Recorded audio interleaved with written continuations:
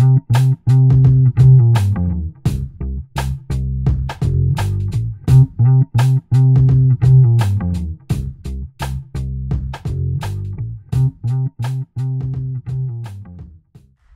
devoted wife and mother, a doting grandmother. Joyce was a wonderful woman. Joyce. This is Claire, one of Joyce's oldest friends. They were at college together. Claire. Howard, I'm gonna kill you. Now that she's gone, I'm gonna do it this weekend.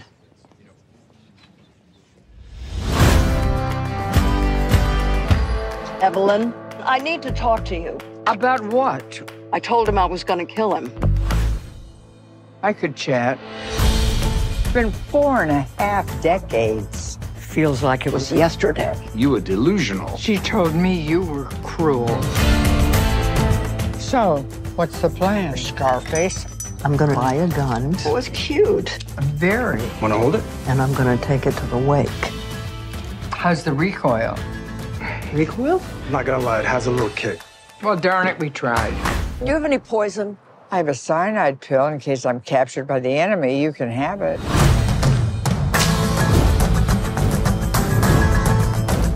I want you to tell the truth. I am shocked by your utter selfishness. You blame me for what happened in your own marriage. I think you were not built for happiness. I'm in. You're in what? My other murder canceled this week, so I've got time. I've missed you. You had my number. Well, you had my number. So we're both lousy friends. Oh, Christ.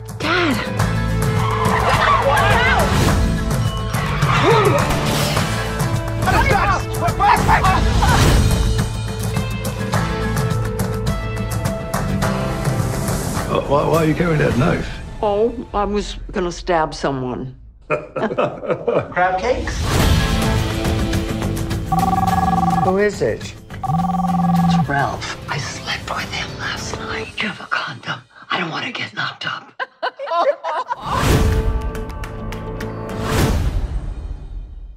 By the way, just as a footnote, I moved up to the Hudson Valley not that long ago, and I'm friends with Nick Flynn. Oh wow! Oh man, So I see him, you know, at least once or twice a year. Oh wow, that's cool. I love Nick. Yeah, he's a very good guy. Yeah, I live pretty close by now to where they've got a really nice spot up here. Nice. Yeah. And just also, we'll get to Moving On, which you know, is your latest film you wrote, directed, and it stars Jane Fonda and Lily Tomlin and Malcolm McDowell and Richard Roundtree, and it opens on March 17th in theaters. Isn't that nice? Yeah. Just also, I have to ask though, you went to Wesleyan. Yeah. You took film classes from Janine Bassinger. Is that true? Yeah, basically. Basinger? Yeah. How was that experience for you? I mean, it was great. It was great having a female mentor. She was utterly unpretentious while at the same time being incredibly exacting. I think, you know, she came from like the business world. Like she sort of created the program there, and film studies was not really a sort of considered a valid academic pursuit at the time when she was sort of creating that program, and now it's a huge department in Wesleyan. And Janine, I mean, is like, it was a combination of utter love for the medium with very little patience for being a fool. And by being a fool, I mean like if you damaged a print while putting it on the projector, or she would yell at me. Yeah, because you were shooting on film, of course, 16 millimeter. We were shooting on film, and then also like, you know, we were showing films all the time. Right. And, you know, we get prints, you know, yeah, shooting on film, cutting on film, yeah. Well, thanks for sharing about that, and also just because you obviously, this is now your third project with Lily Tomlin, and I was wondering maybe you could just talk a little bit also about that relationship, because it sounds like she really has a lot of respect for your work. I mean, you were she had a supporting role in Admission, which was the first time you guys had worked together, correct? And then you ended up writing Grandma, which was a lot of fun, a festival favorite. I remember seeing that in a festival, I'm pretty sure. and then she, is it true she asked you, or rather she was a conduit, right? That Jane Fonda was interested in, did some looking into your career, and then said, "Oh, he should write us a project," even though we just had like a 6 year, like a 10-year long Netflix series. They called me probably from the set of Grace and Frankie, and Lily said, "Okay, I'm sitting here with Jane, and we feel like you should write us a film." And that kind of lodged in my head, and then I had this idea, really just an idea of kind of what's basically the opening scene in the movie, where somebody is at a funeral and there's the widower and people are coming up and giving condolences and saying, "We're so sorry for your loss, and she was a lovely woman, and we love you, come have dinner." And then a woman comes up and says, "Well, now that she's gone, I'm going to kill you. I'm going to do it this weekend." And then she moves on. And I was like, "Oh wait, that's Jane Fonda who says that." And she needs Lily Tomlin to help her do it and kind of be her comrade in arms. So it was those two things coming together, like the idea and then Lily calling about the two of them. So the premise came to you. Yeah. But I mean, tonally, you could have gone in many different directions here. It's kind of tricky, right? Because it is tricky. Really dark. Yeah, it is. Yeah, there's aspects of seeing it in a movie theater, which I've now gotten to do a few times. It plays like a flat out comedy. Like if you had to chart like the noise of the audience, I started out doing American Pie, so I have like a, that was sort of the heyday of people going to see comedies in theaters. But I had to think, okay, why does Jane want to kill him? Like, what did he do to her? And how seriously am I to take this? And it kind of follows through to its furthest conclusions on a comedic level and then also on a dramatic level. I don't think it pulls a ripcord on either. Yeah, because it is. I know I have to be very cautious how I speak about it. Obviously, how we can speak in general terms. You have a responsibility, right? Because of the subject matter as it unfolds, as we learn what happens, which by the way is the entire course of the film. It really unravels slowly, this story, which is, I think, a risky choice to make, but it worked out. I think, but because you've got like a 80, 85, 90, I'm not sure at the running length, but you got to kind of keep things moving and keep the arc suspended or whatever. So, but I think you did a great job with that. But that's where all those other films you wrote come in, I guess. Thank you. I mean, that's a relief. In terms of the sort of the dramatic aspect of the subject, a lot of it was making sure Jane felt that it was appropriate and not fake, and that that I was being treated respectfully. I mean, look, the films that I loved that were inspiring to me included like The Apartment by Billy Wilder, which has a suicide attempt in it. Shirley MacLaine tries to commit suicide during it. Yeah, and Billy Wilder managed to do that quite well. It's a high bar. In its own way, like The Graduate, it's pretty much about depression and consumerism. So I like sort of trying to do something which might seem ill-advised. So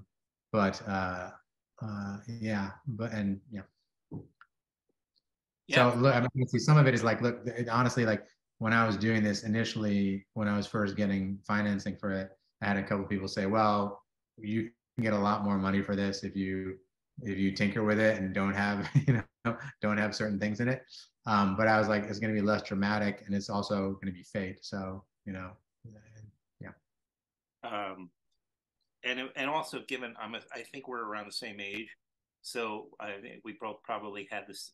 Many similar films had impact on us. I know you talked about also Clute being something that I mean, I just showed it to my girlfriend for the first time not that long ago, and it's every time I see it, I discover it's like I discover so much more. It also happened. We watched Apocalypse Now before, because she's a teacher, and then we watched Rear Window. It's like you keep seeing these films that have that I've seen many times, but I could swear, how did I not pick up on this element of it? You know, I know. And the apartment certainly is in there too. Yeah. You know, but I guess I brought that up because now here you have these 4 icons, and it's hard to get past that as sometimes as a viewer. But tell me, as a director, you're working with Richard Roundtree. That's Shaft, for Pete's sake. Yeah. You're working with Malcolm McDowell, who you had to have been terrified about or of. I mean, I'm absolutely thinking of their iconography and thinking of the films that people are going to be thinking of. I mean, Malcolm happens to be a complete sweetheart in real life. And he's just kind of an imp. He really likes to play around, and he's still got that like kid in him. Yes. But yeah, the idea that this is Alex from Clockwork Orange, I thought would be useful for this. And actually, interestingly, Jane Fonda had not met Malcolm in person prior to doing the movie, and she didn't want to meet him. She was like, would it be okay if I don't, say hi to him until our characters meet in the movie? So I kept them separate. I kept them separate for the first couple of days. And then Malcolm at some point was like, how long is this going to go on for? Like, she's glaring at me across the room. But she wanted it. Wielding a kitchen knife. Yeah, exactly. Yeah. And then Richard Roundtree, I think in the back of your head is like, this guy is really cool. And he's got like such a sort of a gracefulness to him and a sweetness. And it's interesting that, action movies have come a long distance, because I think Richard's sort of kindness is in Shaft. It's an action movie, but you're really drawn to him. And I was like, well, okay, who has Jane Fonda not played opposite? Who would it be interesting to see as her ex-husband? And thought of Richard. It was really nice. It's so great to see him, because he doesn't do a lot, unless I'm mistaken. Yeah. No. Yeah. He still acts though, and I knew he was still quite sharp. Oh my goodness, forget it. He's very youthful. Just to pivot back to Malcolm McDowell for a minute. Yeah. I want to share that when I was growing up and I was a little kid, my parents had the soundtrack to A Clockwork Orange. Oh, I don't know what they were doing with it, but it was, I would look at it and it was like, from their anecdotes about going to see it and how disturbing it was, I really kind of got into my fiber. I was terrified for many years to see A Clockwork Orange because of that. And you know what? When I saw it, it's terrifying. It was upsetting. Yeah. But the album cover, I don't know if you ever saw it, but it had like photos, of Alex essentially torturing or, whatever, and it was somewhat tantalizing because there was like a nude photo of a woman that he was, and it was really something confusing for a little kid. So, and then you put it on and it's singing in the rain. Yeah, which apparently he sort of improvised, and then they had to, go next to it. Isn't it the case that like Kubrick or somebody bought the rights back in England and didn't want it shown for a while because there was a period where it was being blamed for sort of copycat crimes and stuff? Oh, yeah, I didn't realize that. Yeah, I think so. That's a scary movie, but Malcolm is right. It works. And there's this a new documentary. I think I saw it in broadcast length. But it's called Kubrick by Kubrick, and I think that documentary filmmaker's going to do this show soon.